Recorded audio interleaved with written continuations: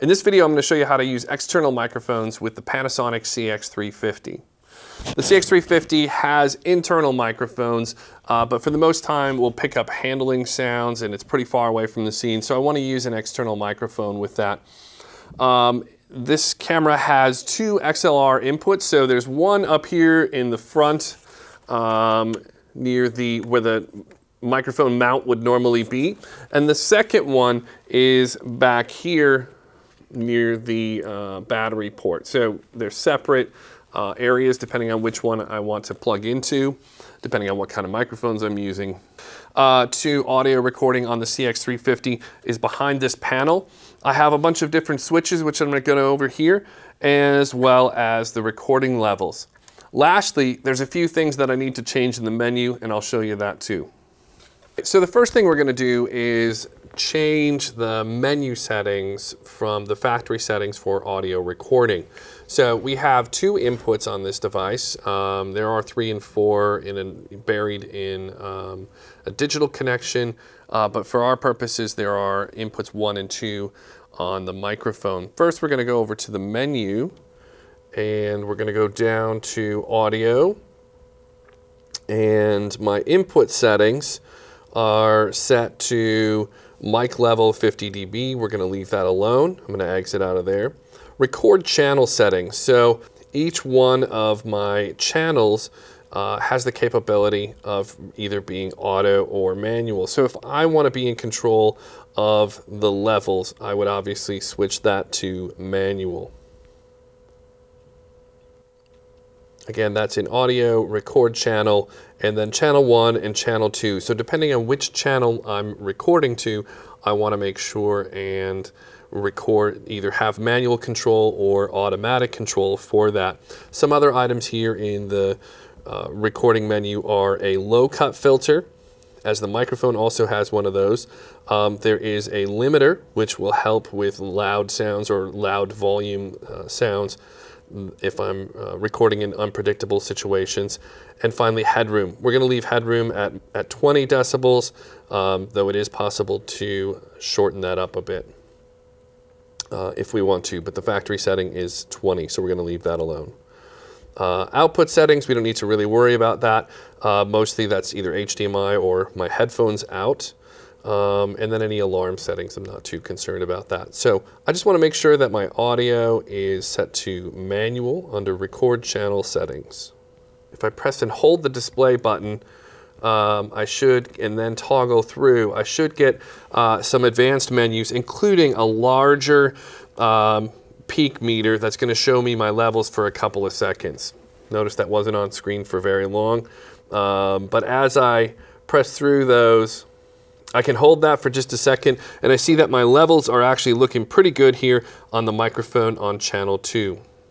Now, if I put normal displays on, I see that same volume graph in the bottom corner. So that peak meter is still showing me what is an optimal level for my recording.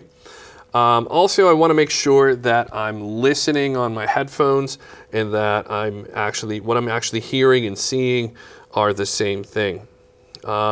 If you're trying to adjust the volume of the headphones, up here in the top of the menu pad button, this plus and minus button right there, that will adjust your headphone volume so that you can hear things a little bit better. Lastly, setting the inputs and switches on the side of the camera are the last but most important part here.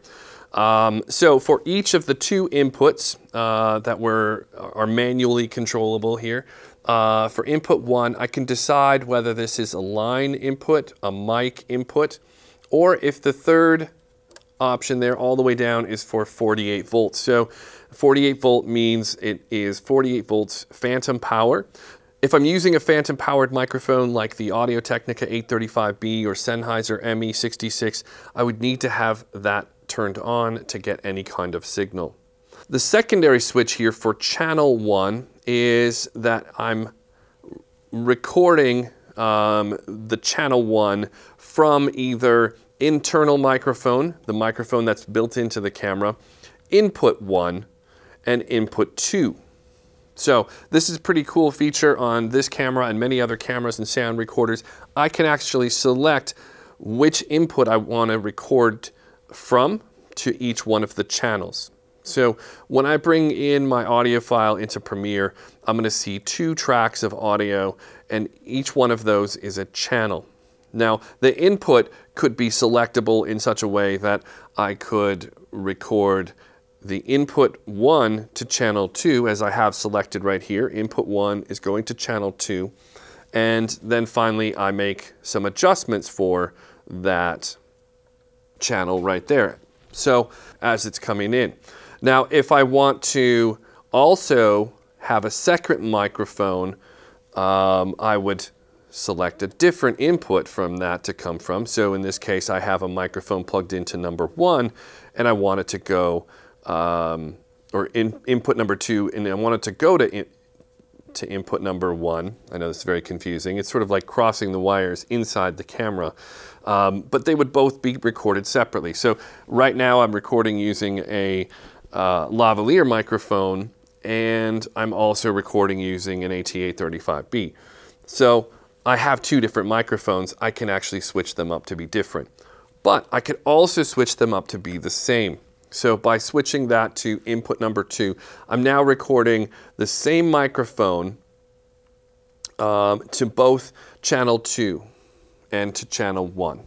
Does that make sense?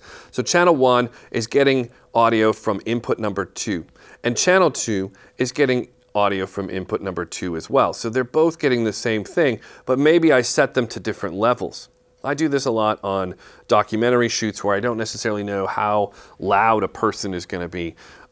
Sometimes if I'm recording something that's very unpredictable and loud in terms of sound, but also has quiet components to it, like a sneeze or something like that, I might record at a very loud level or normal level, but then also at a reduced level so that when the loudest part of that sound comes on, it doesn't blow out or over modulate. In which case now I have a recording of both the quietest parts and the loudest parts, and I could blend those together in post. So it's like getting 2 recordings in one. If I'm recording with one microphone onto 2 channels, we call that double mono. So I'm recording in double mono right now. Neither the AT835 or Sennheiser ME66 are stereo microphones. They're both mono microphones. But they'll be played, a mono signal in the editing software is played out of both left and right channels. So it's going to play both to the left and right equally, unless of course I do any post-production work on that to change it. If you're not getting any signal, make sure and double check that you have phantom power turned on. If you're using a microphone that requires phantom power, most likely you are. In the case right now, I'm using a lavalier microphone that does not have phantom power, so I actually have a battery in there and I'm not using phantom power.